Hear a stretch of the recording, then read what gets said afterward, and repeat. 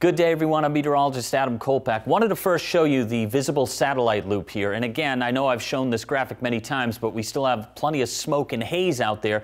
Wanted to show you the smoke and the direction of where that smoke is moving. Unfortunately, with that relatively new fire, the Delta fire, a lot of that smoke is moving up towards the Siskiyou County area and then unfortunately aloft right into Klamath County and then off to the northeast there. This is why we're seeing some deterioration right now in the air quality in these areas. The smoke continues, though, from the Natchez fire and the Klondike fire, even the Miles fire, and it's moving off to the north-northeast, but we're starting to get more of a westerly flow, so unfortunately that's pushing more of the smoke here into Jackson County. Along the coast, no real problems, but there is some fog that continues to decrease. It'll increase again later on tonight into tomorrow morning. We also have some changes off to the west and northwest. Here's a cold front right here, and we've got a storm system. There is cooler air behind this cold front. This is what's going to be moving in. The first front is going to be moving in later Friday night into Saturday morning. It's going to weaken, though, as it moves off to the east. But with this front, it's going to switch around our winds and probably help clean out our air for the weekend.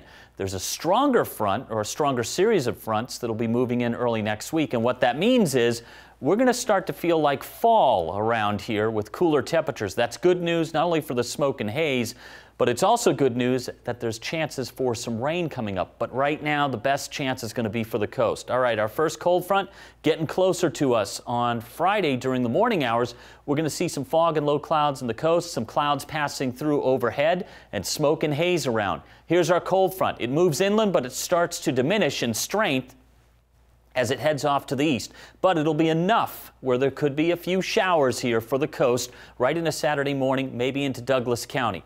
After that, during the day, we have more sunshine mixing in with some clouds, and temperatures won't be as warm here in the Rogue Valley on Saturday or Sunday. Our forecast for the coast, lows will be in the 40s and 50s, and your highs generally in the 50s and 60s for your Friday.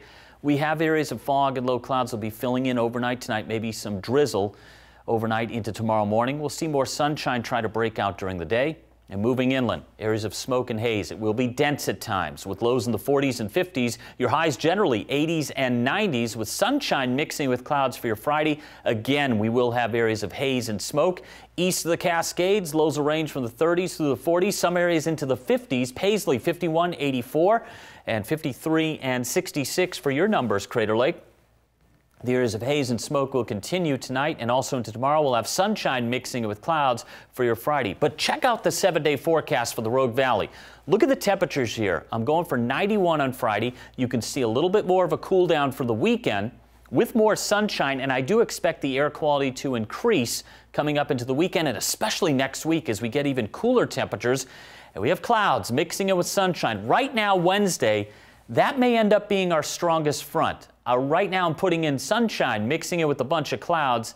There is an outside chance that we could see some rain. I haven't put in the forecast yet because it really isn't a great chance and it's really far out and there's probably going to be a lot of changes before that day coming up. So I'll probably be updating things. Let's hope that we can put some rain in there. Our temperatures in the 70s and 80s for highs, Klamath Basin, then cooling down more next week. Feeling fall-like with temperatures in the 60s and 70s for highs and lows generally in the 30s and 40s for Mount Shasta City. We have temperatures in the 40s and 50s for lows. Highs in the 80s and then down to the 70s, maybe even cooler next week. Again, there will be areas of smoke and haze. The temperatures for the coast will be in the 40s and 50s for lows, highs in the 50s and 60s. I've got a slight chance for a few showers Friday night to Saturday morning with the first front, and then more chances for showers, slight on Monday and Wednesday, a chance on Tuesday.